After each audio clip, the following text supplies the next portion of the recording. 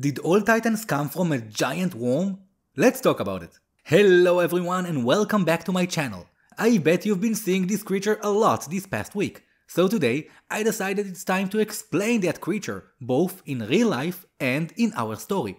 In addition, I'm going to introduce you to one of the most amazing creatures you have ever seen. A creature so special that you can almost call it supernatural. Keep in mind that there will be minor spoilers about this creature in our story, but no spoilers for future events. And if you're new here, don't forget to subscribe to get updates about new videos coming to my channel. And now, let's talk about prehistoric worms. In the latest episode of Attack on Titan, we got a glimpse of the creature that started Titan life in our story. People who follow my channel learned 2 years ago about this mysterious creature in these 2 videos I made. The Hallucigenia sparsa. This amazing organism got its name because of its trip-inducing appearance. Back then, it reminded the scientists of something that you might see while hallucinating or dreaming. The Hallucigenia lived around 540 million years ago, dating back to the Cambrian explosion. The Cambrian explosion was most known for the appearance of many new life forms. According to scientists, it is what started the evolution of complex life forms on the face of the planet. This is one of the reasons Isayama chose this creature, because it was around a certain time when life as we know it just started. Isayama could have chosen different organisms that lived at that period, because there are ones much more well known, but I like to believe he wanted to make it difficult for people to find it at first. Unfortunately for him, he didn't know insane people like myself will not sleep until they will find what that creature is. And I can tell you from my own experience, it took me a lot of time finding it back then, especially because it was not as well known as other specimens of its time period. The first Hallucigenia fossil was only discovered around 100 years ago, and back then it baffled everyone. The obvious reason was because of its unique look, but the other reason was that it appeared to have no head. From that it even got its name, the headless worm. Much later, scientists will discover its head, and later they will discover that they got it all wrong, because the actual head of this creature was on its other side, and when examined closely, the fossil even featured something that looked like eyes and a little smile. Scientists were so confused by it, they also believed that the creature's tentacles were its legs and that it walked on its back. Only later they understood that it walked upside down. Another fun fact, scientists believed that this creature couldn't walk backwards, so it is basically always moving forward, which is pretty symbolic. Isayama wanted to present something from our world, going away from aliens and other life forms, maybe to keep the story as lifelike as possible. But how did the Hallucigenia actually start Titan life in our story? Well, this is the fantasy side of Attack on Titan, because even though the story is trying to present the process of evolution, Titans are still fantasy creatures, so we can't actually explain them with science. But Isayama did introduce some sort of explanation for why evolution took such a wild turn, creating the Titans. I believe it wasn't so clear in the manga, so let's clarify everything about the organism in the compound of our story. If you read the manga, you already know that this creature's name is Life. Well, it's a little more evolved version actually, so let's explain. Later in our story, we will discover that this creature, that took many forms across the years, was actually what started all life on the planet. So in our story, life started from, well, life. According to our story, millions of years ago, there were a lot of creatures around, as we can see from this panel. Our creature, called Life, or the Hallucigenia, was one of those creatures, and across the years, it was the one that survived. Along the way, life took different forms in order to multiply and survive. It adapted to new environments and eventually it led to humans. All this of course took place long before Ymir and the time of the Titans. At those ancient times, there were a lot of this same creature, and all of them evolved and adapted the same way across time. But sometime along the way, one of those ancient organisms got trapped under a giant tree and somehow got preserved.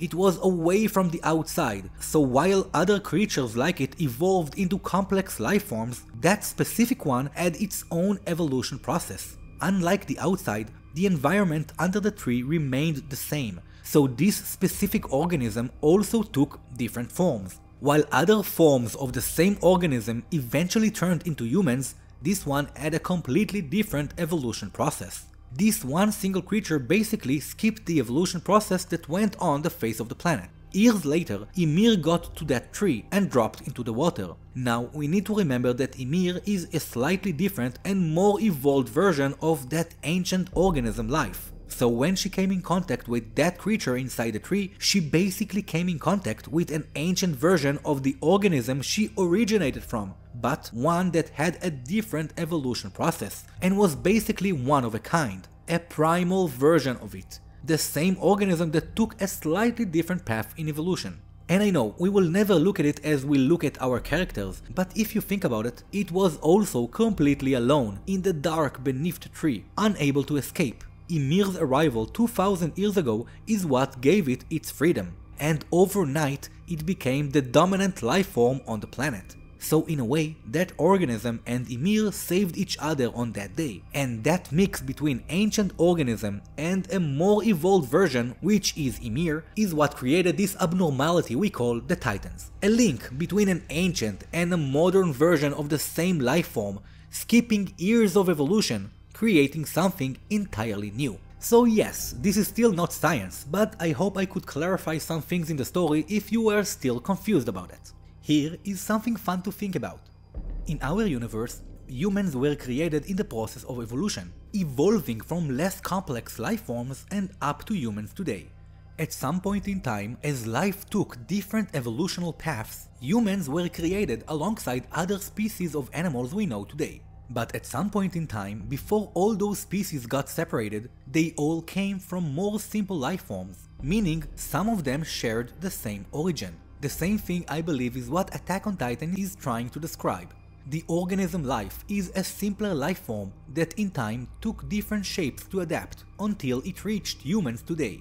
That is an evolution process in simple words, and that means that it is safe to assume that life was also the base evolution for most animals in the world of Attack on Titan. And that will finally explain the opening song to Season 2, with all the animals in the background. They all had some glow inside of them to indicate some sort of connection. It was something much deeper than the connection between Eldians. It was the connection to all living things, and that could be explained if the hallucigenia was indeed the source of all organic life in Attack on Titan.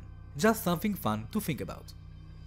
And now, as I promised, I wanted to show you one of the most amazing organisms that ever lived on the face of this planet, and one that I am sure Isayama had in mind because it can literally survive through time and the vacuum of space. The mighty and incredible water bear! Look at it, it's so cute! Meet the tardigrade, also known as water bears because, well, they look like little miniature bears swimming in the water. So what is so special about this adorable thing? Well, everything actually. The tardigrade is a half-millimeter microscopic 8-legged creature that can literally survive an apocalypse. Tardigrades belong to an elite category of animals that can survive environments that most others can't. For example, tardigrades can live up to 30 years without food or water. They can live in temperatures as low as absolute zero and above boiling. It can sustain the pressure 6 times of the deepest ocean, and, like I mentioned, it can also live in the vacuum of space. But if you remember, I also mentioned it survived through time, and that is because this creature's origin is the same as the hallucigenia, around the same time period, and up until today. Because this little creature is so durable, it survived for all those years. And you can find it also today, with more than 1,300 species that can be found across the planet. And that is one tough organism. And the only reason Isayama didn't use it is because it is much more famous than the hallucigenia. Even South Park did an episode on this amazing creature, in an episode when they tried to train the water bears to replace the fans of the NFL league. Well, it's South Park, so it must be crazy, right? And what do you think? Will the water bear be a better creature to use in Attack on Titan? Or do you prefer the hallucigenia? Let me know in the comments. Also, if you have a water bear in your house, please know that I am looking to adopt one. And seriously, if I can find one in some lab here, I would absolutely do a video about it. But this is all for this video, my Titan loving friends, and thank you for watching. Don't forget to subscribe and to give this video a little like if you enjoyed. I will see you all real soon. And until then, don't forget to dedicate your hearts to humanity, inside and outside the walls.